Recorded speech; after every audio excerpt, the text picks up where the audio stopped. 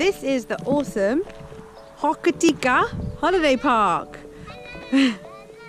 We've had such an amazing time here, mainly because it was set up by brothers, Peter and, I don't know his brother's name, but I met Peter, and they built it with kids in mind, which is so lovely, and it totally shows. It's a fairly new campsite. There's some toilet blocks over there. As you can see, like all around the sides are planted all new trees, and it's gonna only get better really. And this is the awesome pirate ship playground, complete with a zip line, which the kids have been absolutely loving. There's even a little kind of sandy area here, sand pit kind of area for the little ones. A really cool place. This is there's the main man. This is the lounge area. Really nice and comfortable. Lovely fireplace that Peter put on for us last night. Some kids' toys, DVDs, books. The laundry is over here. It's about $4 to wash, $4 to dry. Nice and clean. There's even some ironing facilities.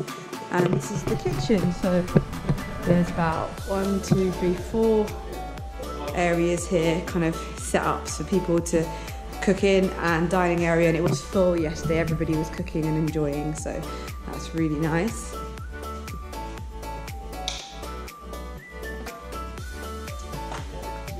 That's Peter there. As you can see all around here, powered sites as well.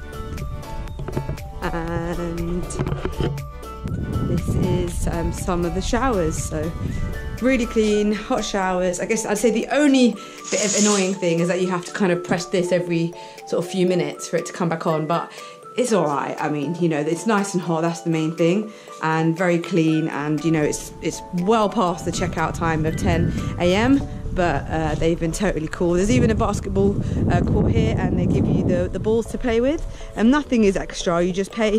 It's normally $20 per adult, and kids under 6 are free. And then we had a Camper Mate deal, so it was only $36 for us. They even have those kind of red wagons that you can pull kids around, and it's all included. You can just have fun and enjoy, and no extra cost. A bit, you know, the top 10 ones, they charge you for every little extra thing, whereas this isn't like that at all. So thank you very much. We've had a great time. Has everyone enjoyed this campsite?